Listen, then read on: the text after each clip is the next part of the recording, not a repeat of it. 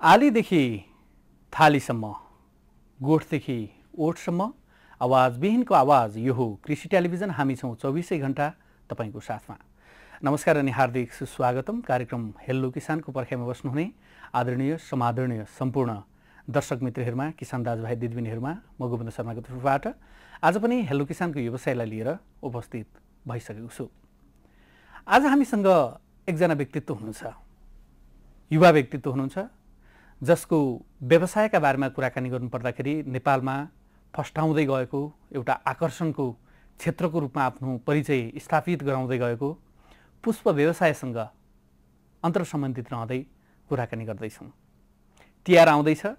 तिहार भन्ने बित्तिकै फुलको पर्वको रूपमा हामीले तिहारलाई मध्यनजर गर्न सक्छौँ र फुल यस्तो चिज हो जहाँ जन्मदादेखि मर्ने बेलासम्म सबैका लागि चाहिँ नै आवश्यकता पर्ने एउटा चिज हो। स्वास्थ्यको हिसाबले, सुन्दरताको हिसाबले, हरेक हिसाबले पुष्प फुल अहिले सबैको आकर्षणको विषयवस्तु बनिरहेको छ। यति मात्रै होइन, अहिले त हर घर र हर अफिसमा पुष्प व्यवसायसँग अन्तर्सम्बन्धित रहेका विषयवस्तुहरू राख्ने र सजावट गर्ने एक किसिमको चलन पनि वात्तै बढेको छ। यसले गर्दाखेरि पनि यो व्यवसायको रफ्तार दिनानुदिन रूपमा बढिरहेको छ। र सन्दर्भको बारेमा कुराकानी गर्नुपर्दाखेरि प्रत्येक वर्ष जसो काठमाडौँ उपत्यकालाई मध्यनजर गर्दै गोदावरी पुष्प मेला भनेर उहाँहरूले मेलाको आयोजना गरिरहनु भएको छ र 11औं गोदावरी पुष्प मेला हुँदैछ। यही 26 गतेदेखि 29 गतेसम्म जाउलाखेल मैदानमा यो प्रदर्शनी हुँदैछ। यति मात्रै होइन, पुष्प व्यवसायहरू सङ्गठित हुन थालेको पनि 25 वर्ष भइसकेको छ र 25 वर्ष यो व्यवसायमा लागेका व्यवसायहरू आजको दिनसम्म आइरहँदाखेरि एक किसिमका सकारात्मक सन्दर्भहरू त छ नै र उहाँहरूको एउटा उत्साहको कारणले गर्दाखेरि उहाँहरूले अहिले रजत महोत्सवको रूपमा चाहिँ नै अहिले विभिन्न कार्यक्रमहरू गर्दै पनि आइराख्नु भएको छ र यसको एउटा भव्यमा चाहिँ नि यो रजत महोत्सव कार्तिक 30 गते उहाँहरू मनाउँदै पनि हुनुहुन्छ। के कस्ता खालका प्रविधिहरू छन्, यो व्यवसाय कतिको फस्टाउँदैछ भन्ने सवालसँग अन्तर्सम्बन्धित रहँदै आज हामी कुराकानी गर्दैछौँ र हाम्रो संवाद सुनिरहँदाखेरि तपाईँहरूका मनमा केही जिज्ञासाहरू उठे र केही पुष्प व्यवसाय गर्छु भन्ने खालको एउटा सोच छ। बजार कस्तो होला, प्रविधिहरू के छन्, कस्ता खालका जातहरू चाहिँ अहिले रुचाइएका छन् र कुन कुन भेगमा तपाईँहरू जहाँ जहाँबाट हेरिरहनु भएको छ त्यहाँ पुष्प व्यवसाय सम्भव छ कि छैन, यी सवालहरू पनि तपाईँहरूले आजका अतिथिलाई राख्न सक्नुहुनेछ। आज हामीसँग कुराकानीका लागि फ्लोरिकल्चर एसोसिएसन नेपाल फ्यानका वरिष्ठ उपाध्यक्ष दिलीप बादे हुनुहुन्छ र उहाँ आफै पनि व्यवसायी हो। अहिले पनि व्यवसाय गर्ने थलोबाट उहाँ यहाँ आइपुग्नु भएको छ। जय किसान नर्सरी जो थलीमा रहेको छ काठमाडौँ, यहाँ चाहिँ उहाँले आफ्नो व्यवसाय पनि गरिरहनु भएको छ। उहाँसँग आज हामी कुराकानी गर्दैछौँ। दिलीप सर नमस्ते। नमस्ते। आराम हुनुहुन्छ? आरामै छु। एउटा यङ मान्छे, अपर्च्युनिटी जताततै थिए होला। सुरुवाती प्रश्न यहीँबाट गरे मैले, पुष्प व्यवसायमा किन लाग्नुभयो? हुन त अब पुष्प व्यवसाय मेरो चाहिँ बुवाले सुरु गर्नुभएको व्यवसाय। अब बुवाले 2033 सालमा जय किसान नर्सरी भनेर यो कालो पुलमा चाहिँ सुरुवात गरिसकेपछि त्यसलाई चाहिँ क्रमिक रूपमा विकास गर्दै लगेर चाहिँ कालो पुलबाट यता रातो पुलबाट सेतो पुलसम्म चाहिँ ल्याएर चाहिँ र त्यसपछि पनि विभिन्न ठाउँमा चाहिँ उहाँले फैलाउनु भयो पुष्प जय किसान नर्सरीलाई। र जय किसान नर्सरी स्थापना गरिसकेपछि नेपालमा भर्खर पुष्प व्यवसाय सुरु हुँदा ताकाको एउटा नर्सरीको रूपमा र नेपालमा पुष्प व्यवसायलाई फैलाउने एउटा नर्सरीको रूपमा चाहिँ चिरपरिचित छ।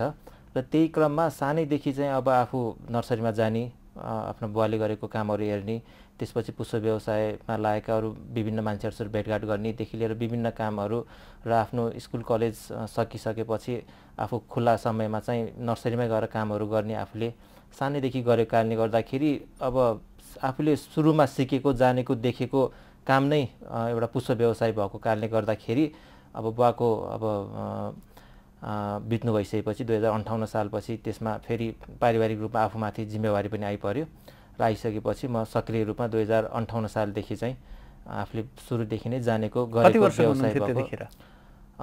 त्यतिखेर अब म भर्खरकै थिएँ, त्यतिखेर चाहिँ त्यस्तै 21-22 वर्षको उमेर थियो र त्यतिखेरदेखि नै चाहिँ म यो व्यवसायमा आबद्ध भएर र सुरुदेखि नै जानेको सिकेको गरेको व्यवसाय भएको कारणले गर्दाखेरि र यसबाहेक अरू कुनै व्यवसाय गरौँ अथवा विदेश जाऊँ अथवा त्यस्तो मनमा पनि नलागेको कारणले यो व्यवसायमै गरेर यसैलाई अलिकति आधुनिकीकरण गर्यो भने यस व्यवसायबाट नै आफ्नो र यता राष्ट्रको पनि समृद्धिमा चाहिँ आफूले केही टेवा पुर्याउन सकिन्छ कि भन्ने हेतुले म यही व्यवसायमा निरन्तर लागिरहेँ। सन्तुष्टि हुनुहुन्छ? सन्तुष्टि त अब त्यति धेरै सन्तुष्टि भइसकेको अवस्था छैन, तैपनि निरन्तर रूपमा चाहिँ लागिरहेको छु। यसलाई केही अझै आफूले पहिला जुन हिसाबमा काम गरेको थियो त्योभन्दा चाहिँ आधुनिक गर्दै जाऊँ, व्यावसायीकरण गर्दै जाऊँ भनेर म निरन्तर रूपमा लागिपरेको छु। धन्यवाद। यतिखेर हामीसँग ललितपुरबाट बाबुकाजी आउनु भएको छ, उहाँसँग म कुराकानी गर्छु। बाबुकाजी नमस्ते। बाबुकाजी नमस्ते। अतिथिजीलाई पनि नमस्कार। ल भन्नुहोस्, के छ तपाईँको पुष्प व्यवसायसँग अन्तर सम्बन्धित जिज्ञासा? वास्तविक रूपमा हजुर, अब म कृषि पेसामा अवलम्बन गरेको चाहिँ 19 वर्ष भयो। अब कृषिमा भन्दाखेरि पनि पुष्प व्यवसायतिर लाग्न लागेको। अनि यसको लागि चाहिँ अब हामीले चाहिँ अब के कस्तो कार्य गर्नुपर्छ, अब हामीले फुल व्यवसाय गर्नलाई के कस्तो चाहिँ क्राइटेरिया अपनाउनु पर्छ र यसको मार्केट कसो छ त्यो सम्बन्धी बुझ्न चाहे सर। धन्यवाद। हजुर बाबुकाजीजी भन्नु होइन नाम? त्यही त तपाईँ प्रश्नको लागि धन्यवाद। र तपाईँ अब लामो समयदेखि यो कृषि कार्यमा चाहिँ लागिराख्नु भएको रहेछ। अब पुष्प व्यवसायमा लाग्ने इच्छा देखाउनु भयो र पुष्प व्यवसायको मार्केट के छ, कसरी यसलाई अघि बढ्ने भन्ने जुन तपाईँको प्रश्न छ। अब पुष्प व्यवसाय भनेको कृषि व्यवसाय अन्तर्गतको एउटा व्यवसाय हो र कृषि अन्तर्गत पनि यो अलि आधुनिक व्यवसाय रहेको छ। कृषिको अन्य व्यवसाय गर्दाखेरि र पुष्प व्यवसाय गर्दाखेरि फरक भनेको यसमा चाहिँ अलिकति लगानी अलिक ठुलो मात्रामा गर्नुपर्ने हुन्छ र त्यसपछि यो अलि आधुनिक व्यवसाय भएको कारणले गर्दाखेरि यसमा चाहिँ यो सम्बन्धी सिकेर मात्र अघि बढ्दाखेरि राम्रो हुन्छ होइन। त्यसकारण सबभन्दा पहिला त पुष्प व्यवसायभित्र पनि धेरै विधाहरू छन्। त्यो विधाहरूमध्ये तपाईँले चाहिँ कुन विधामा चाहिँ काम गर्न चाहेको हो, जस्तै नर्सरी खोल्न चाहेको हो कि अथवा कट फ्लावरहरू गर्न चाहेको हो कि अथवा यता ल्यान्डस्केपतिर जान चाहेको हो कि अथवा फुलको चाहिँ पसल खोलेर बुके बनाउने, गाडीहरू सजाउनेदेखि लिएर मण्डप सजाउने ती कामहरूतिर जान खोजेको हो पहिला। र अर्को चाहिँ पुष्प व्यवसायभित्रै हाम्रो फेरि दुबो खेती भनेर छुट्टै रहेको छ।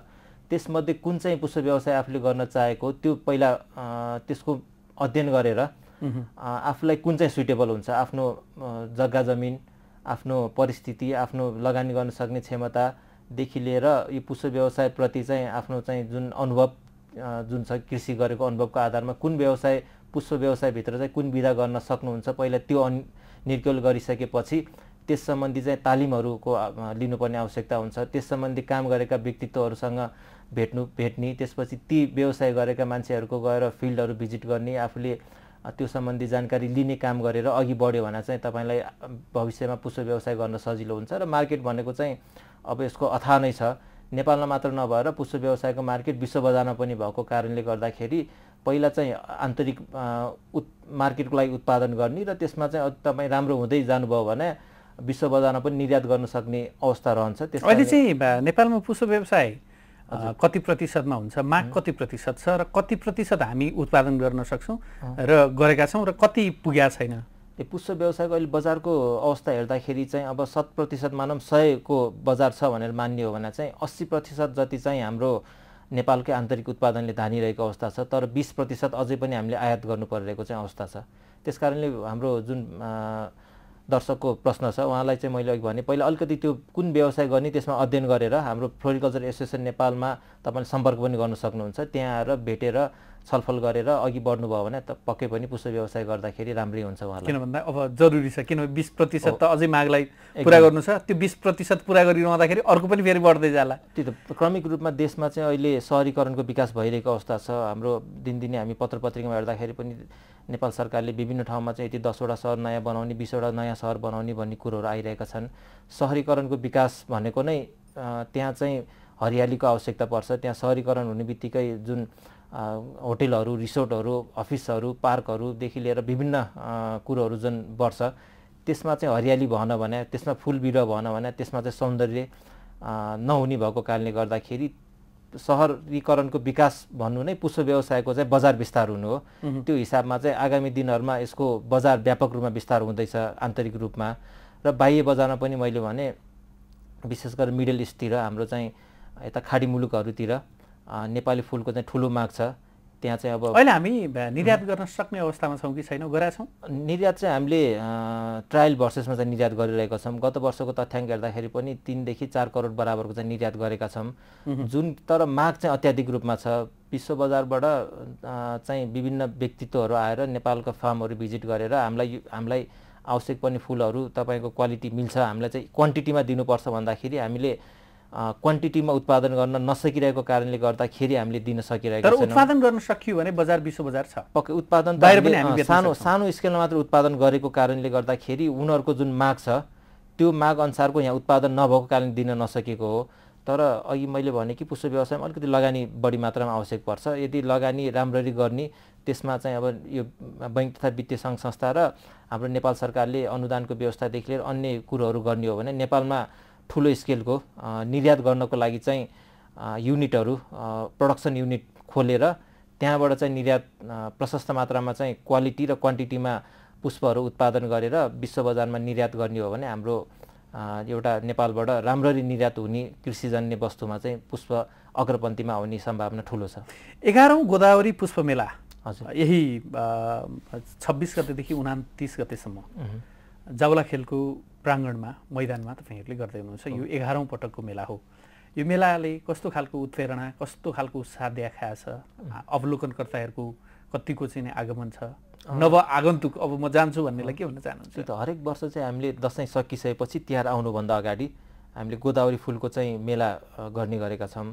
र यो चाहिँ विशेष गरेर तिहारलाई नै लक्षित गरेर, तिहारमा चाहिँ अब फुलै फुलको पर्वको रूपमा पनि हामी चिन्छौँ र त्यस फुलै फुलको पर्वको रूपमा चिनेर पनि अझै तिहारमा चाहिँ सयपत्री, मखमली र गोदावरी 3टा फुलको चाहिँ विशेष धार्मिक महत्त्व, सांस्कृतिक महत्त्व र आर्थिक महत्त्व रहेको छ। र 3टा फुलमध्ये हामीले गोदावरीलाई छानेर गोदावरीको चाहिँ प्रतियोगिता पनि गर्ने र त्यो मेलाको माध्यमद्वारा गोदावरी, सयपत्री र मखमली विशेष रूपमा र त्यसबाहेक अरू 100 भन्दा बढी प्रजातिका फुलहरू, बोट बिरुवाहरू, मलखादहरूदेखि लिएर फलफुलका बिरुवाहरू पनि त्यो मेलामा पाइन्छ। र त्यो मेला गर्नुको मुख्य उद्देश्य भनेको चाहिँ हाम्रा जुन व्यवसायहरू जुन लामो समयदेखि काम गरिराख्नु भएको छ उहाँहरूको बिचमा चाहिँ प्रतिस्पर्धा गराएर प्रतिस्पर्धात्मक भावनाको विकास गरेर प्रत्येक वर्ष चाहिँ एउटा गुणस्तरीय उत्पादन जुन उहाँले गरिराख्नु भएको छ त्यो गुणस्तरीय उत्पादनमा अभिवृद्धि गर्दै जाने र उहाँले जुन गुणस्तरीय उत्पादन गर्नुहुन्छ त्यसको चाहिँ मेला मार्फत प्रवर्धन गरेर उहाँहरूको चाहिँ बजार उहाँहरू मार्फत भनौँ न पुष्प व्यवसायको नै नेपालभरि चाहिँ बजार विस्तार गर्ने, प्रवर्धन गर्ने र समग्रमा पुष्प व्यवसायको विकास गर्ने नै यसको उद्देश्य हो। आकर्षण कतिको बढ्दो छ? आकर्षण निकै बढ्दो छ। यो आजभन्दा हुन त 2052 सालदेखि चाहिँ गोदावरी मेलाको चाहिँ आयोजना हुन थालेको। त्यतिखेर तत्कालीन साई वनस्पति उद्यानले चाहिँ यो वनस्पति विभाग अन्तर्गत चाहिँ गोदावरीकै बोटानिकल गार्डनमा मेला गर्ने गर्थ्यो। त्यसपछि क्रमिक रूपमा हुँदै हुँदै आइसकेपछि यो 62 साल पछि चाहिँ हाम्रो कृषि विकास मन्त्रालयसँग मिलेर हामीले चाहिँ गोदावरीको मेला कृषि विकास मन्त्रालय अन्तर्गत गरेर हामीले 1, 2, 3, 4 गरेर गर्दै जाँदाखेरि अहिले 11औं पटकमा अहिले पुगेका छौँ। र 11औं पटकसम्म पुग्दाखेरि व्यवसायभित्र पनि यसको चाहिँ आकर्षण एकदम मेलामा सहभागी हुनको लागि बढ्दो क्रममा छ। पहिला चाहिँ 500 जना मात्र व्यवसायी त्यसमा आबद्ध हुन्थे, त्यो मेलामा सहभागी हुन आउँथे, थोरै स्टलहरू हुन्थ्यो, थोरै कारोबार हुन्थ्यो भन्दा अहिले चाहिँ यो वर्षको हाम्रो 44वटा स्टल रहेको छ, 4वटा सूचनामूलक स्टल रहेको छ। र यसमा चाहिँ हाम्रो गत वर्षहरूको तथ्याङ्क हेर्दाखेरि पनि गत वर्षसम्मको तथ्याङ्क हेर्दाखेरि गत वर्षको मेलामा 25,000 को हाराहारीमा चाहिँ हाम्रा दर्शकहरू त्यसमा अवलोकनकर्ताहरू थिए। तर हामीले यसपल्ट त 30-35 हजार दर्शकको हामीले अपेक्षा गरेका छौँ। व्यापार चाहिँ कति हुँदो रहेछ? व्यापार चाहिँ गत वर्षको मेलाको अवस्था हेर्दाखेरि 35 लाख जतिको व्यापार थियो र यस वर्ष हाम्रो 40 देखि 50 लाखको व्यापार हुने हामीले अपेक्षा गरेका छौँ। र यस उसले हेर्दाखेरि क्रमिक रूपमा व्यवसायभित्र पनि र पुष्प प्रेमीहरू, पुष्प उपभोक्ताहरू, दर्शकहरू, विद्यार्थीहरू, जिज्ञासुहरू सबैमा चाहिँ यसको आकर्षण बढेर अहिले एकदम राम्रै उपस्थिति हुने, त्यसमा चाहिँ अवलोकन गर्ने र आकर्षण बढ्दो क्रममा रहेको छ। सँगसँगै अब अर्को सन्दर्भ पनि के जोडिया छ भने व्यावसायिक रूपमा पुष्प खेती गर्न थालिएको धेरै समय भएको रहेछ। र अहिले पछिल्ला वर्षहरूमा त यसको चर्चा परिचर्चा बढी नै हुन थाल्यो र तपाईहरू रजत महोत्सव पनि मनाउँदै हुनुहुन्छ। अलिकति यसका बारेमा विभिन्न खालका कार्यक्रमहरू गरिराख्नु भएको छ, यसका बारेमा पनि अलिकति जानकारी गराइदिनुहोस्। हुन त पुष्प व्यवसायको सुरुवाती अवस्था हेर्दाखेरि 2011 सालमा लाजिमपाटमा चाहिँ नेपाल प्राइभेट नर्सरीको स्थापनापछि आधिकारिक रूपमा व्यावसायिक रूपमा भनौँ न पुष्प खेती अथवा पुष्प व्यवसाय हुन थालेको भन्ने 2011 सालमा लाजिमपाटमा हाम्रो इतिहासले त्यो देखाउँछ। र त्यही क्रममा चाहिँ अब फ्लोरिकल्चर एसोसिएसन नेपालको स्थापना चाहिँ 2049 सालमा भयो र अहिले यो 74 सालमा आउँदाखेरि हामी 25 वर्षमा चाहिँ यो 25औं वर्षमा चाहिँ हामी रन भइरहेका छौँ 74 सालभरि। र 74 साल विक्रमसम्म 2074 सालभरि नै यो हामीले चाहिँ फ्लोरिकल्चर एसोसिएसनको रजत महोत्सवको रूपमा विभिन्न कार्यक्रमहरू गरेर चाहिँ मनाउने हामीले निधो गरेका छौँ। र यसको सुरुवात चाहिँ हामीले कृषि मन्त्रीको हातबाट 1000 बोट चाहिँ हामीले बागमतीको किनारमा वृक्षारोपण गरेर हामीले त्यसका सुरुवात गरेका थियौँ यो वर्षको सुरुवातमा। र त्यसपछि हामीले चाहिँ बागमती तथा धोबी खोला वरिपरि जहाँ हामीले चाहिँ बिरुवाहरू रोपेका थियौँ विगत वर्षहरूदेखि त्यो बिरुवाहरूको काटछाँट र सरसफाइको कार्यक्रम पनि हामीले भर्खरै आयोजना गऱ्यौँ। त्यसबाहेक हाम्रो पुष्प व्यवसायीहरूलाई एकत्रित गरेर रक्तदान कार्यक्रमको पनि हामीले आयोजना गरेका छौँ यही को सिलसिलामा। त्यसबाहेक हामीले चाहिँ अस्ति भर्खर पनि नेपालको राष्ट्रिय तथा अन्तर्राष्ट्रिय एयरपोर्टमा गएर पुष्पको प्रयोग गर्नुपर्छ, पुष्पको प्रयोग गरेर चाहिँ गरियो भने चाहिँ मुख्य 3टा कुरा, एउटा स्वास्थ्यमा सकारात्मक असर, त्यसपछि सौन्दर्य र समृद्धि। पुष्पको प्रयोगद्वारा चाहिँ स्वास्थ्य समृद्धि र सौन्दर्यको चाहिँ विकास हुन्छ भन्ने कुरो बुझाउनको लागि हामीले अन्तर्राष्ट्रिय आगन्तुककर्ताहरू र राष्ट्रिय डोमेस्टिक एयरलाइन्समा पनि डोमेस्टिक चाहिँ हाम्रो आउने र जाने हाम्रा जो हुनुहुन्छ उहाँहरूलाई चाहिँ फुलका गुच्छाहरू फुल दिएर र त्यसपछि पर्चा पम्पलेटहरू पुष्प व्यवसायको पुष्पको प्रयोग किन गर्नुपर्छ भन्ने पर्चाहरू दिएर चाहिँ पुष्पको प्रयोगको जनचेतनामूलक कार्यक्रमहरू आयोजना गऱ्यौँ। र त्यसै गरेर चाहिँ अब यो वर्षैभरि जुन जति पनि हामीले कार्यक्रमहरू गर्छौँ, जस्तै यही मेला गर्दैछौँ 26 गतेदेखि 29 गतेसम्म हाम्रो जाउला खेलकुद मैदानमा, त्यसलाई पनि रजत महोत्सवभित्रकै एउटा महोत्सवको अङ्गको रूपमा लिन्छौँ हामी। त्यस्तै चैतमा हामी राष्ट्रिय स्तरको मेला गर्छौँ, त्यसलाई पनि एउटा अङ्गको रूपमा लिन्छौँ। त्यसबाहेक हामी विभिन्न देशैभरि 6वटा चाहिँ गोष्ठीहरू गर्दैछौँ पुष्प व्यवसायबारे, 6 ठाउँमा हामी तालिमहरू सञ्चालन गर्दैछौँ। यी विविध कुराहरू चाहिँ यो 74 सालभरि जति पनि कार्यक्रमहरू हामी आयोजना गर्छौँ र त्यसमा चाहिँ पुष्प को चाहिँ रजत महोत्सवको रूपमा हामीले मनाउने निधो गरेका छौँ। र हाम्रो फ्लोरिकल्चर एसोसिएसन नेपाल चाहिँ कार्तिक 30 गते स्थापना भएको कारणले गर्दाखेरि जुन यो कार्तिक 30 गतेलाई चाहिँ विशेष दिनको रूपमा हामीले मनाउने र त्यसमा चाहिँ यो 25 वर्षको अन्तरालमा पुष्प व्यवसायको विकास विस्तार र प्रवर्धनमा चाहिँ जसले अलिकति सुरुवाती दिनदेखि त्यसमा चाहिँ यो लगानी गरेको छ भनौँ न, उहाँहरूलाई चाहिँ प्रोत्साहित गर्ने, उहाँहरूलाई सम्मान गर्ने कार्यक्रम पनि रहेको छ। विभिन्न सङ्घ संस्थाहरू, विभिन्न व्यक्तित्वहरूलाई चाहिँ सम्मानको कार्यक्रम र त्यसपछि 30 गते नै एउटा चाहिँ फोटो प्रदर्शनी गरेर नेपालमा 25 वर्षको अन्तरालमा कसरी चाहिँ पुष्प व्यवसायको विकास भए, कसरी विस्तार भयो, प्रवर्धनको कार्यक्रमहरू के भए भन्ने एउटा फोटो प्रदर्शन पनि गर्ने र एउटा विशेषाङ्क 25 वर्षको रजत महोत्सवको उपलक्ष्यमा पुष्प व्यवसाय सम्बन्धी विशेषाङ्कहरू विशेष गरेर हाम्रा फ्यानका पूर्व अध्यक्षहरू र त्यसपछि सुरुवाती अवस्थादेखि नै जो पुष्प व्यवसायमा संलग्न छन् उहाँहरूको अनुभव समेटेर 25 वर्षको अन्तरालमा पुष्प व्यवसायले विकास विस्तार प्रवर्धनमा कस्ता फड्कोहरू मारे, कति प्रविधिमा विकास गरे, आधुनिकीकरणमा के गरे, कसो गरे भन्ने कुरोहरू पनि एउटा स्मारक समग्र रूपमा सबै कुरा बुझ्दा के देखियो भने हजुर पुष्प व्यवसायप्रति आम मान्छेको रुचि, व्यवसाय गर्नेको पनि रुचि पछिल्लो समय बढिराखेको छ र प्रयोगकर्ताहरूको रुचि पनि वात्तै बढाए देखिन्छ। हजुर एकदम पक्कै पनि यो हाम्रो तथ्याङ्कले पनि त्यही देखाउँछ। एसोसिएसनको स्थापना आजभन्दा 25 वर्ष अगाडि हुँदाखेरि त्यतिखेरको तथ्याङ्क र अहिलेको तथ्याङ्क हेर्दाखेरि त्यो एकदम छर्लङ्ग हुन्छ। त्यतिखेर लगभग 1 करोड जतिको मात्र कारोबार देशैभरि जम्मा पुष्प व्यवसायको 1 करोडको कारोबार भइरहेको अवस्था थियो। अहिलेको हाम्रो गत आर्थिक वर्षसम्मको अवस्था हेर्ने हो भने 1 अर्ब 71 करोडभन्दा बढीको चाहिँ अहिले कारोबार भइरहेको अवस्था छ।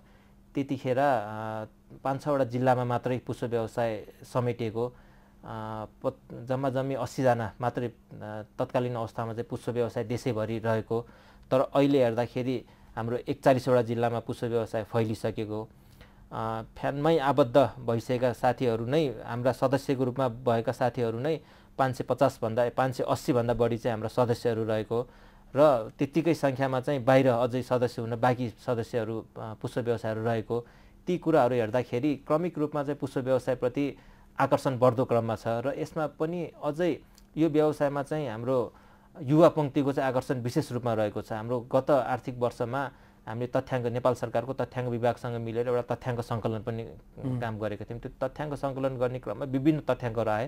त्यसमध्ये एउटा रोचक तथ्याङ्क चाहिँ के थियो भन्दाखेरि 30 देखि 40 वर्षका उमेर समूहका युवाहरू यो व्यवसायमा भनौँ न जुन यो एक किसिमको चाहिँ सञ्चालकहरू अथवा प्रोपाइटरहरू को छ कति छ भनेर हेर्दाखेरि 30 देखि 40 वर्षका युवाहरू चाहिँ 50% भन्दा बढी चाहिँ यसमा सञ्चालक भएर चाहिँ अघि बढिरहेको अवस्था देखिएको छ। त्यो हेर्दाखेरि युवा पङ्क्तिको पनि यसमा चाहिँ आकर्षण बढ्दो छ र सबैभन्दा बढी चाहिँ हाम्रो पुष्प व्यवसायहरू केही समय अघि यो 50 यो लगभग 2-3 वर्ष यो 5 वर्षको डाटा हेर्दाखेरि चाहिँ 5 वर्षको अन्तरालमा 100 भन्दा 180 भन्दा बढी व्यवसायहरू चाहिँ यसमा आबद्ध नयाँ व्यवसायहरू आबद्ध भएको अवस्थाले पनि यो प्रति आकर्षणहरू बढ्दो छ भन्ने कुरा देखिन्छ र अहिले चाहिँ बिस्तारै पुष्प व्यवसायहरू अहिले आधुनिकीकरणतिर पनि जाँदैछ। हाम्रै धन्यवाद। यो सवाललाई हामी जोडौँला एकैछिनको व्यावसायिक विश्राम पश्चात।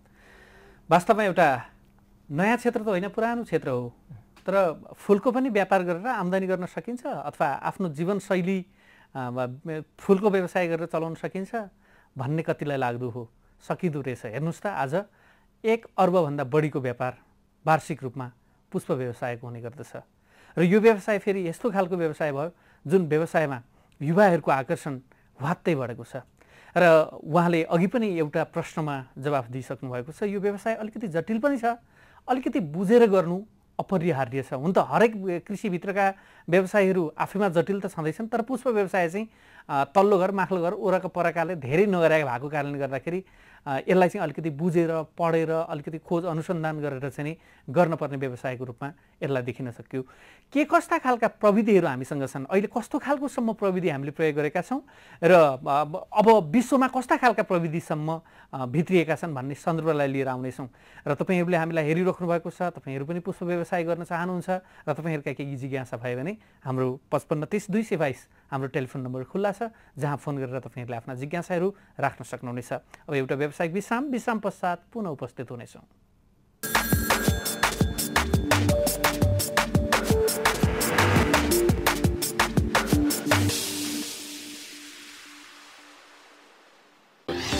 Admission open. First college in Nepal introducing healthcare, hospital management, Master in Healthcare Management, Postgraduate Diploma Healthcare Management for any +2. For more details, National Open College, Sanipal, Lalitpur, phone 5183-226, 5183-298.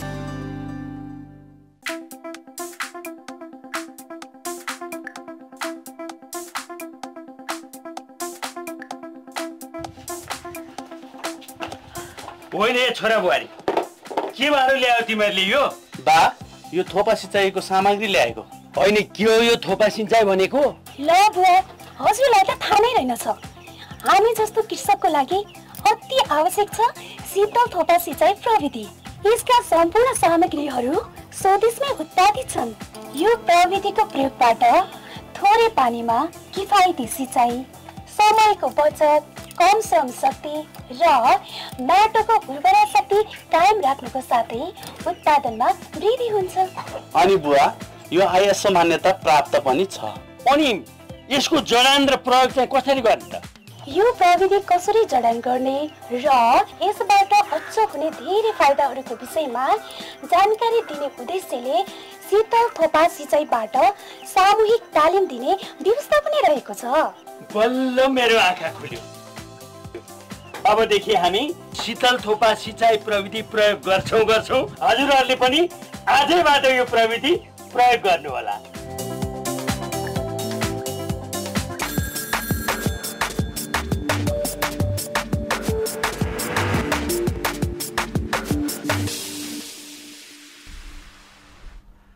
हेर्दै हुनुहुन्छ कृषि टेलिभिजन। यतिखेर हामीलाई देशैभरबाट तपाईँहरूले प्रत्यक्ष रूपमा हेरिराख्नु भएको छ र आज हामीसँग फ्लोरिकल्चर एसोसिएसन नेपाल फ्यानका वरिष्ठ उपाध्यक्ष दिलीप बादे हुनुहुन्छ। उहाँसँग कुराकानी गरिरहेका छौँ, जो चाहिँ जय किसान नर्सरीसँग आबद्ध हुनुहुन्छ। 5530-222 मा केही जिज्ञासाहरू रह्यो भने फोन गर्न सक्नुहुनेछ। म उहाँसँगको कुराकानीलाई निरन्तर जोड्छु। अहिले नेपालमा हामीले कस्तोसम्मको प्रविधि प्रयोग गरिरहेका छौँ, कति लेटेस्ट प्रविधिहरू हामीले अपनाइरहेका छौँ? पुष्प व्यवसायमा प्रविधि अब कृषिमा चाहिँ सबभन्दा बढी प्रविधि गर्ने एउटा बालीको रूपमा चाहिँ पुष्प व्यवसाय नै रहेको छ। नेपालको अन्य कृषिसँग सम्बन्धित बालीहरूले गरेको प्रविधि र पुष्प व्यवसायले गरेको प्रविधि हेर्ने हो भने धेरै नै अन्तर छ। यसले चाहिँ लेटेस्ट प्रविधिहरू नेपालमा भित्राउने र प्रयोग गर्ने र यसलाई बढावा दिने काम चाहिँ पुष्प व्यवसायले नै गरेको भन्ने हामी ठान्छौँ।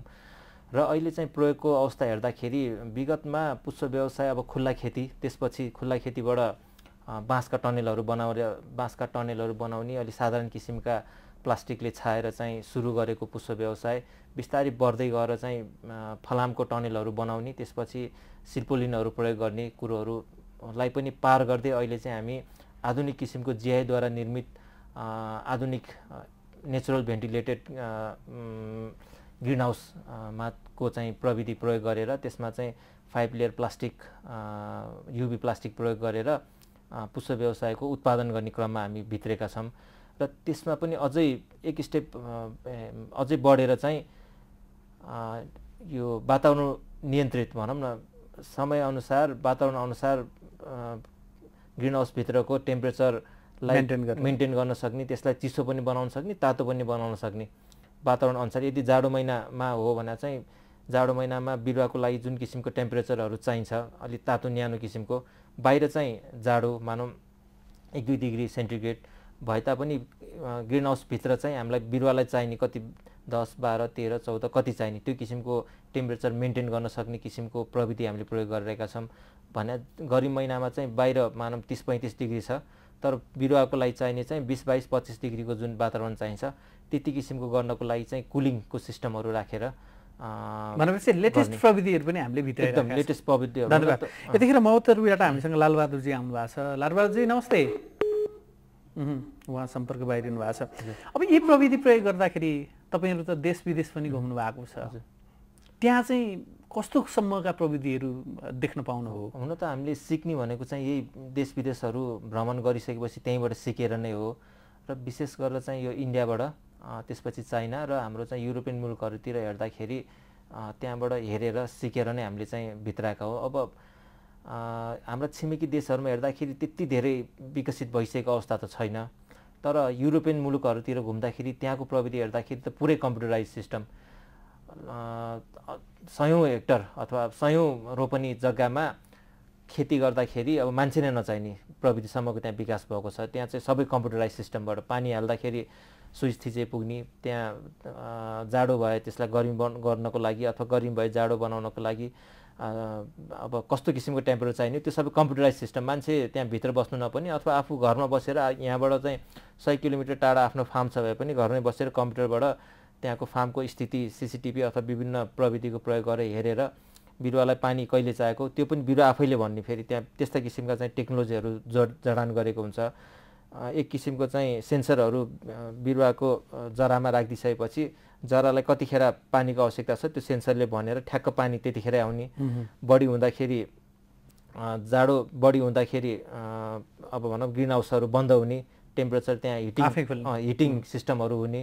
त्यसै गरेर बिरुवालाई चाहिँ गर्मी हुँदै आइसकेपछि उसलाई जाडो अलिकति टेम्परेचर कम गर्नको लागि फोगर सिस्टमहरू, पानीहरू आफै चल्ने, फ्यानहरू त्यहाँ भेन्टिलेसनहरू हुन्छ तीहरू चल्ने किसिमको त्यस्तासम्म किसिमका चाहिँ प्रविधिहरू विकास भइसकेको छ। त्यतिसम्म त नेपालमा हामीले प्रयोग गरेको छैनौँ, तर विश्व बजारमा चाहिँ व्यापक रूपमा चाहिँ अब त्यो किनभने हामीलाई त धेरै जसो त हाम्रो वातावरणले सहयोग गरेको छ। त्यही त त्यहाँ अब युरोपियन मुलुकहरूमा चाहिँ अब -30-35 डिग्रीसम्म हुने त्यस्तो ठाउँमा गर्नको लागि र गर्मी हुँदाखेरि 40-50 डिग्रीसम्म पुग्ने, त्यसमा फुललाई जोगाउनको लागि त्यो बाध्यता पनि हो हुन त उनीहरूको। तर नेपालमा चाहिँ प्राकृतिक रूपमा नै हावापानीले फुललाई एक हिसाबले चाहिँ सुइटेबल वातावरण चाहिँ भएको कारणले गर्दाखेरि पनि हामीलाई प्रविधिको त्यति धेरै आवश्यकता चाहिँ देखिएको थिएन। तर विश्व बजारमा निर्यात गर्नको लागि एक नासले चाहिँ 12 महिना फुल उत्पादन गर्नको लागि चाहिँ हामीले प्रविधिको सहयोग नलिकन हुन्न फेरि। अब जस्तै हाम्रा कतिपय रैथाने फुलका जात प्रजातिहरू पनि रहेका छन् र अहिले अब व्यावसायिक रूपमा आएका चाहिँ नयाँ प्रजातिहरू पनि हामी बढी रूपमा देख्छौँ। नेपालमा हामीसँग भएका फुलको संरक्षण गर्ने, त्यसको प्रचार प्रसार गर्ने र बाहिरबाट आएकालाई पनि हामीले चाहिँ प्र्याक्टिसमा लिएर जाने यस्तो अवधारणा केही बनाउनु भएको छ, केही छ त्यस्ता सोचहरू? पक्कै पनि। त्योभन्दा विगत 4-5 वर्ष अघिसम्म त हामी बाहिरबाट आएका फुलहरूमा नै रुमल लिइरहेका थियौँ। बाहिरबाट आएका फुलहरू राम्रो हेर्दाखेरि राम्रो, बाहिरबाट आएका बोट बिरुवाहरू हेर्दाखेरि राम्रो, ती नै सबै बाहिरबाट ल्याउने, यहाँ त्यसको चाहिँ भनौँ न प्रोपगेसन गर्ने, त्यसपछि हुर्काउने, बढाउने, हाम्रा उपभोक्तालाई बेच्ने काममै हामी लागिरहेका थियौँ बढी मात्रामा। तर केही समय अघिदेखि चाहिँ त्यस्तो जब हामी विभिन्न देशमा चाहिँ को मेलाहरूमा चाहिँ सहभागी हुन गयौँ र त्यो मेलाहरूमा सहभागी हुन जाँदाखेरि बाहिरबाट आएकै फुल नेपालमा भइसकेपछि त्यही फुल लगेर हामीले मेलामा देखाइरहेका थियौँ। विशेष गरेर चाहिँ हामी हरेक वर्ष साउथ कोरियाको चाहिँ हामी यो मेलामा हामी सहभागी हुन्छौँ, नेपालका फुलहरू लिएर जान्छौँ र त्यहाँ जाँदाखेरि त्यहाँका उपभोक्ताहरूले त्यो मेलामा आइसकेपछि नेपालको स्टलमा आएर चाहिँ फुलहरू हेर्दाखेरि यो जरबेरा, कार्नेसन, रोज जुन फुलहरू छ यो त हाम्रै देशमा जति पनि मात्रामा छन्, विश्व बजारमा हामी जति पनि पाइरहेका छौँ, नेपालको तपाईँहरूको रैथाने चाहिँ के हो त? यो फुल त हाम्रो देशमा बढी मात्रामा अलरेडी छँदैछ, यहीँको प्रविधिमा व्यापक रूपमा चाहिँ उत्पादन भइरहेको छ। ठिक छ, एउटा फोन ल्याउँ अनि फेरि हाम्रो कुराकानी गरौँला। लालबहादुरजी महत्तरीबाट आउनु भएको छ। लालबहादुरजी नमस्ते। हजुर नमस्कार। ल राख्नुहोस् आफ्नो जिज्ञासा। हजुर नमस्कार। मैले यो भन्न खोजेको कि जस्तै अब हाम्रो यो देशमा नेपालमा जस्तै कृषिको सम्बन्धी चाहिँ मतलब कि धेरै नै मतलब कि अब भनौँ न सरकारबाट चाहिँ आएको छ भनेर भन्छन् होइन। अब गाउँघरमा चाहे कुनै पनि ठाउँमा त्यति मतलब कि ऊ छैन क्या, मतलब कि त्यसको शिक्षा छैन। अब किनभने तालिम दिने त्यसको चाहिँ कुनै पनि एउटा चाहिँ माध्यम नभएको कारणले अब धेरै किसानहरू पछि परिरहेका छन् होइन। त्यसले गर्दा अब जस्तै अब एउटा कुनै केन्द्रीय स्तरमा चाहिँ अब धेरै कुराहरू हुन्छन्, धेरै कुराहरू देखिन्छन् अनि र त्यसबाट चाहिँ पाउनुपर्ने सुविधाहरू किसानलाई अब एकदमै त्यसमा चाहिँ त्यति लागि परेको जस्तो देखिँदैन क्या। अनि त्यही कुरो हजुरसँग राख्न खोजेको। धन्यवाद धन्यवाद। अब अघि हामीले कुराकानी गर्दै थियौँ, नबुझिकन कृषि त गर्नै भएन, पुष्प व्यवसाय त झन् जटिल छ।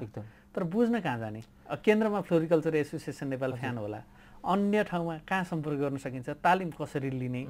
गर्न रहर छ, किसानहरू गर्न चाहन्छन् तर त्यो प्रविधिका बारेमा सिकाउने ठाउँ छैन। एकदम यो एउटा चाहिँ विडम्बना नै रहेको छ। नेपाल सरकार कृषि विकास मन्त्रालय अन्तर्गत पनि अब कृषिका विभिन्न सेक्टरमा तालिम दिने, सिकाउने, गर्ने माध्यमहरू धेरै छन्। सबै ठाउँमा चाहिँ जिल्ला कृषि विकास कार्यालयहरू छन्, त्यसपछि पशु सेवा कार्यालयहरू, त्यसपछि सेवा केन्द्रहरूदेखि लिएर विभिन्न नार्कदेखि लिएर विभिन्न सेक्टरमा चाहिँ यो पुष्पको यो कृषिको बारेमा सिक्ने जान्ने मौका छ। तर पुष्प बारेमा जान्नको लागि चाहिँ फेरि त्यस्तो व्यवस्था छैन।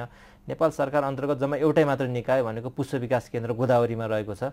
पुष्प विकास केन्द्र मात्रै आधिकारिक रूपमा पुष्प सम्बन्धी केही जानकारी चाह्यो भने, तालिमहरू चाह्यो भने नेपाल सरकारको तर्फबाट दिने अथवा सोध्न जाने निकाय भनेको एउटा मात्रै हो। तर त्यहाँ पनि त्यो किसिमको जनशक्ति छैन। फेरि हुन त त्यो पुष्प विकास केन्द्र 2062 सालमा स्थापना भएर त्योभन्दा पहिला त लप्सीको केन्द्र थियो। त्यो लप्सीको केन्द्रलाई पुष्प विकास केन्द्रलाई कन्भर्ट गरिसकेपछि क्रमिक रूपमा त्यहाँ जो भनौँ न प्रमुखहरू जो चाहिँ कर्मचारीहरू जान्छन् तिनीहरू सिक्दै सिक्दै अहिले आइरहेको अवस्था छ। तर त्यति धेरै विज्ञ चाहिँ छैन र त्यसको लागि सिक्ने, जान्ने, बुझ्ने भनेको चाहिँ अहिले एकमात्र फ्लोरिकल्चर एसोसिएसन नेपाल नै छ। अब फ्लोरिकल्चर एसोसिएसन नेपाल अन्तर्गत हाम्रो चाहिँ विभिन्न जिल्ला समितिहरू चाहिँ छन् र 3 ठाउँमा चाहिँ हाम्रो पुष्प परामर्श केन्द्र भनेर स्थापना गरेका छौँ।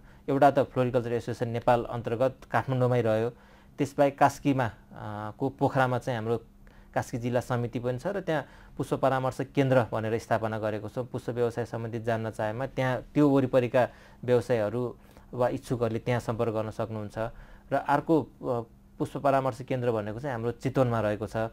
चितवनमा पनि त्यहाँ र त्यहाँ वरिपरिका व्यवसायहरूले केही जान्न चाहेमा चाहिँ पुष्प परामर्श केन्द्र चितवनमा सम्पर्क गर्न सक्नुहुन्छ। र यो वर्ष चाहिँ हामी पुष्प परामर्श केन्द्र भनेर एउटा चाहिँ इटहरीमा भनेको सुनसरी जिल्लाको इटहरीमा चाहिँ हामी स्थापना गर्दैछौँ।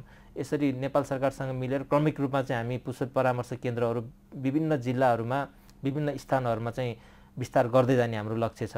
तर अहिले तालिम लिनको लागि यस व्यवसाय सम्बन्धी जानकारी लिनको लागि भनेको कि त पुष्प विकास केन्द्र गोदावरी नेपाल सरकार अन्तर्गत नत्र भए फ्लोरिकल्चर एसोसिएसन नेपाल र त्यसको चाहिँ हाम्रो फोन नम्बर पनि भन्न चाहन्छु 4420 791 4420 791 त्यहाँ सम्पर्क गरेर अब मलाई त्यो पुष्प परामर्श केन्द्रका नम्बरहरू चाहिँ मलाई कण्ठ भन्न अरू केन्द्रमा फोन गरेर लिइसकेपछि चाहिँ तपाईँहरूले जानकारी लिन सक्नुहुन्छ। कृषि टेलिभिजनमा तपाईँहरूले अफिस समयमा 10:05 भित्र फोन गर्नुभयो भने हामी फ्लोरिकल्चर एसोसिएसन नेपाल फ्यानको नम्बर उपलब्ध गराउनेछौँ र त्यहाँबाट पनि तपाईँहरूले धेरै जानकारीहरू हासिल गर्न सक्नुहुनेछ। अब दिलीप सर, यति धेरै कुराकानी गरिसकेबाट पश्चात एउटा आम मान्छेको रुचिको विषयवस्तु पनि हो। हामीलाई दूरदराजबाट यतिखेर हेर्नु भएको छ, उहाँहरूले एउटा बोध पनि गर्दै हुनुहुन्छ होला वास्तवमा यो पनि एउटा राम्रो व्यवसाय त बन्न सक्ला भन्ने खालको सन्दर्भ हामीले यो छलफल गरिरहँदाखेरि सहरी क्षेत्रमा चाहिँ यसको प्रभावकारिता र बजार राम्रै छ भनेर भन्न सकियो। तर ग्रामीण तहमा के छ यसको अवस्था? कुनै त्यस्ता जात प्रजातिहरू छन् जहाँ चाहिँ आफूले व्यवसाय गरेर त्यहाँको बजारको के छ अवस्था? अब पुष्प व्यवसाय भन्न बित्तिकै यसको बजार भनेको चाहिँ फेरि सहर नै हो। सहर र जहाँ सहरको वरिपरि जहाँ चाहिँ सहरीकरणको विकास हुँदैछ भनौँ न, जहाँ चाहिँ सहरीकरणको विकासको कारणले गर्दाखेरि हरियालीहरू मासिएको छ, जहाँ चाहिँ अलि सौन्दर्य कमी भएको छ, घर बनाउँदाखेरि अब रुखहरू छैनन्, एउटा उराठ लाग्दो अवस्थाबाट त्यसबाट जोगिनको लागि अथवा हरियाली बढाउनको लागि सौन्दर्य बढाउनको लागि चाहिँ पुष्पको आवश्यकता महसुस मान्छेले गरिसकेपछि उहाँहरूले चाहिँ किन्ने हो यो। तर गाउँमा चाहिँ यसको गाउँ तहमा चाहिँ गाउँका मान्छेहरूले यसको व्यवसाय गरेर उपभोक्ता भन्दा पनि उहाँहरू चाहिँ कृषकको रूपमा अथवा व्यावसायिक रूपमा चाहिँ गर्न सक्नुहुन्छ। किनकि फेरि सहरमा उपभोग हुने भए तापनि सहरभित्र चाहिँ जग्गाको अभाव, सहरभित्र जग्गा भए तापनि त्यहाँ चाहिँ महँगो जग्गाबाट तिर्नुपर्नेदेखि लिएर अन्य विविध कारणले गर्दाखेरि उत्पादन चाहिँ फेरि पुष्पको सहरमा हुन एकदम गाह्रो छ। त्यसकारण उत्पादनको लागि गाउँघर एकदम ठिक। गाउँघरमा पुष्पको उत्पादन गर्ने, पुष्पसँग सम्बन्धित विभिन्न विधाहरू छ, अघि मैले भने तीहरू गाउँघरमा उत्पादन गरेर सहरमा बेचेर सहरको पैसा गाउँमा लैजाने त्यो उत्तम हो। किनभने त्यहाँ सजिलो पनि हुन्छ। तर अब फेरि बजार सहरमा हुन्छ, यो सहर र गाउँ बिचको तालमेल अलि असहज भएको कारणले गर्दाखेरि अहिले तत्कालकै लागि पुष्प व्यवसाय नै गर्नका लागि कोर अथवा धेरै विकट धेरै त्यो ग्रामीण भेगमा चाहिँ सम्भव छैन। त्यो चाहिँ सम्भव छैन। सहरको नजिक वरिपरि र जहाँबाट चाहिँ उत्पादन गरेको चिज उपभोक्तासम्म यानि सहरसम्म ल्याउनको लागि सहज रूपमा जहाँ चाहिँ बाटोको व्यवस्था छ त्यति हदसम्म चाहिँ विशेष गरेर सहरी इलाकाको पेरिफेरीमा भनौँ न 100 किलोमिटरको आसपासमा चाहिँ पुष्प व्यवसाय जहाँ चाहिँ मोटर बाटो एकदम एक्सेसेबल छ त्यहाँबाट पुष्पको उत्पादन गर्ने र सहरमा लगेर जो अब होलसेलर हुन्छ, रिटेलरहरू हुन्छ उहाँहरूलाई दिने अथवा आफैले सोरुमहरू खोलेर त्यसमार्फत चाहिँ अब पुष्पहरू बिक्री वितरण गर्ने कामहरू गर्न सक्यो भने चाहिँ एउटा चाहिँ भ्यालु चेन पनि यसमा चाहिँ विकास हुने, सहरको पैसा गाउँसम्म जाने, गाउँबाट चाहिँ त्यहाँका जुन हाम्रा कृषकहरू हुनुहुन्छ उहाँहरूको जीवनस्तरमा पनि समृद्धि आउने, सहरमा पनि सौन्दर्य बढ्ने हुने चाहिँ देखिन्छ। र मैले चाहिँ विगत लामो समयदेखि पुष्प व्यवसायमा आबद्ध भइसकेपछि पुष्प व्यवसाय मार्फत 3टा कुरो चाहिँ म अहिले भन्ने गर्छु।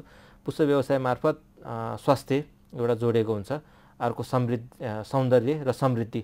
पुष्प व्यवसायको कारणले गर्दाखेरि जसको चाहिँ पुष्पको प्रयोग गर्छ त्यसले चाहिँ मान्छेमा चाहिँ स्वास्थ्यमा एउटा सकारात्मक असर सिर्जना गर्छ। यो विभिन्न अध्ययनहरूले पनि देखाएको छ। आफ्नो घर वरिपरि विभिन्न किसिमका सुन्दरताहरू त्यस पहिला स्वास्थ्यको कुरा गर्दाखेरि चाहिँ फुलको वरिपरि बस्नु र त्यत्तिकै भनौँ एउटा कोठामा बोट बिरुवाहरू रहनु, आफ्नो टेबलमा चाहिँ एउटा फुल रहँदाखेरि त्यसले पार्ने प्रभाव, त्यसले चाहिँ स्वास्थ्यमा पार्ने प्रभाव एउटा सकारात्मक रहन्छ। एउटा सकारात्मक स्वास्थ्यमा प्रभाव पार्ने भयो पुष्प व्यवसाय कारणले। अर्को भनेको सौन्दर्यको कुरो जुन छ, घरलाई सौन्दर्य बढाउने, एउटा सडक वरिपरि वरिपरि नदी किनाराहरूमा, त्यसपछि विभिन्न चाहिँ सडकका किनाराहरूमा, गल्लीहरूमा भनौँ न चोकहरूमा चाहिँ सौन्दर्य बढाउनको लागि, हरियाली बढाउनको लागि पनि पुष्प व्यवसायको त्यत्तिकै महत्त्व रहन्छ। भन्दाखेरि समृद्धि पुष्प व्यवसायमा लागेका मान्छेहरू मार्फत चाहिँ एक त पुष्प व्यवसायमा लागेका जो कृषकहरू छन् उहाँहरूको समृद्धि हुने भयो, भनौँ सहरको पैसा गाउँतिर गएर। त्यसबाहेक पुष्प व्यवसायको कारणले पुष्प व्यवसाय गरेर यदि हामीले चाहिँ निर्यात गर्न सकेको खण्डमा चाहिँ राष्ट्रको पनि समृद्धि हुने भएको कारणले गर्दा पुष्प व्यवसाय मार्फत स्वास्थ्य सौन्दर्य र समृद्धिको चाहिँ एउटा चेन चाहिँ विकास हुन्छ जस्तो मलाई लाग्छ। बडो सान्दर्भिक कुरो। हामी अन्तिममा छौँ, अन्तिममा के भन्न चाहनुहुन्छ? अब हामी अन्तिममा पक्कै पनि एक त यो तिहारको सेरोफेरोमा हामीले असोजको 26, 27, 28 र 29 4 दिने मेला 11औं गोदावरीको प्रतियोगितात्मक मेला चाहिँ जावला खेलको खेलकुद मैदानमा गरिरहेका छौँ। त्यसमा चाहिँ सहभागी भएर अवलोकन गरिदिएर हाम्रा व्यवसायहरूको हौसला बढाइदिनुको लागि पनि म अनुरोध गर्न चाहन्छु। र अर्को भनेको मेला यो तिहार आउँदैछ, तिहारमा चाहिँ सयपत्री, गोदावरी र मखमलीको विशेष रूपमा प्रयोग हुने गर्छ। त्यसमध्ये मखमली र गोदावरीमा त हामी विगत 3-4 वर्ष अघिदेखि आत्मनिर्भर भएका छौँ। जति पनि बजारमा तपाईँले मखमली र गोदावरीको फुलहरू मालाहरू पाउनुहुन्छ त्यो नेपाली नै यहीँको उत्पादन हुने भएकोले त्यसमा अरू विकल्प नै रहेन, नेपाली उत्पादन नै प्रयोग हुने भयो। तर सयपत्रीमा चाहिँ अझै पनि 20देखि 30% चाहिँ हामी बाहिरबाट आयात गर्नु परिरहेको अवस्था छ र हाम्रा जुन 70-80% हाम्रा जुन कृषकहरूले चाहिँ सयपत्रीको माला उत्पादन गरिरहनु भएको छ। बाहिरको माला भन्दा हाम्रा नेपालमै उत्पादित मालाको विशेष गरेर सयपत्री मालाको चाहिँ प्रयोग र उपभोग गरिदिनुको लागि पनि म अनुरोध गर्न चाहन्छु। र समग्र रूपमा पुष्प व्यवसाय अन्तर्गत पुष्प बोट बिरुवाहरू प्रयोग गर्दाखेरि हाम्रा नर्सरीहरूबाट किन्दाखेरि नेपालकै रैथाने नेपालमै उत्पादन भएका बाहिरबाट नल्याएका अथवा बाहिरबाट आएर पनि नेपालमै त्यो उत्पादन हुन थालेको बोट बिरुवाहरूलाई नेपाली उत्पादनलाई नेपाली रैथाने बोट बिरुवाहरूलाई चाहिँ माया गरिदिएर ती बोट बिरुवाहरू किनेर आफ्ना वरिपरि राख्नुभयो भने नेपालको पैसा नेपालमै रहने भयो र नेपालको चाहिँ रैथाने बोट बिरुवाहरूको पनि एक हिसाबले चाहिँ प्रवर्धन हुने भएको कारणले गर्दाखेरि नेपाली स्वदेशी उत्पादन प्रयोग गरिदिन पनि म अनुरोध गर्न चाहन्छु। धन्यवाद। हस्, धन्यवाद। आज हामीले फ्लोरिकल्चर एसोसिएसन नेपाल फ्यानका वरिष्ठ उपाध्यक्ष दिलीप बादेसँग कुराकानी गऱ्यौँ। वास्तवमा नेपाली फुलको प्रयोग गरौँ, बोट बिरुवाको प्रयोग गरौँ, स्वस्थ रहौँ। किन भन्दा अहिले पछिल्लो समय के पनि देखिया छ भने नक्कली देख्दाखेरि ठ्याक्कै फुल जस्तो देखिने त्यस्ता चिजहरूको प्रयोग गर्दाखेरि त्यो नेपालभित्र त रहँदै रहेन, पैसा बाहिर गयो। तर त्यो फुल राख्नुको एउटा अर्थ हेर्दाखेरि आँखालाई राम्रो मात्रै होइन, स्वास्थ्यको हिसाबले पनि बोट बिरुवालाई चाहिँ एउटा फलदायी एउटा चाहिँ सन्दर्भ दिने भएको कारणले गर्दाखेरि सक्कली बोट बिरुवाको प्रयोग गरौँ, प्लान्टहरूको प्रयोग गरौँ, फुलको प्रयोग गरौँ भन्ने एउटा सन्देश पनि हामी दिन चाहन्छौँ। आजको कार्यक्रम सिद्धिसकेको छ। यतिन्जेलसम्म हेरेर साथ दिनुभयो तपाईँहरू सबैलाई धन्यवाद दिँदै यो कार्यक्रमबाट म गोविन्द शर्मा बिदा हुन्छु। बिदा दिनुहोस्। नमस्कार। जय कृषि, जय किसान।